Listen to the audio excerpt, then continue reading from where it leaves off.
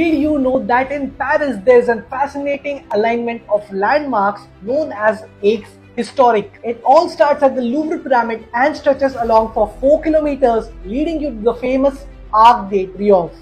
Along this path, you will come across the smaller Arc de Triomphe du Carousel and Obelisk of Luxor at the Plaza de la Concorde, transversing at Champs-Élysées. 5 kilometers from there, you will arrive at the modern district building of La Défense, the Grand Arch, which is 110-meter cube with an enormous opening that can house the entire Notre Dame Cathedral.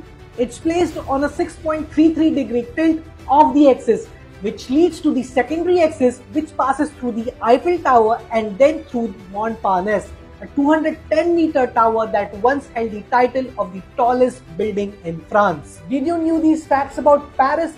Comment down below and follow f.y.i for more such videos.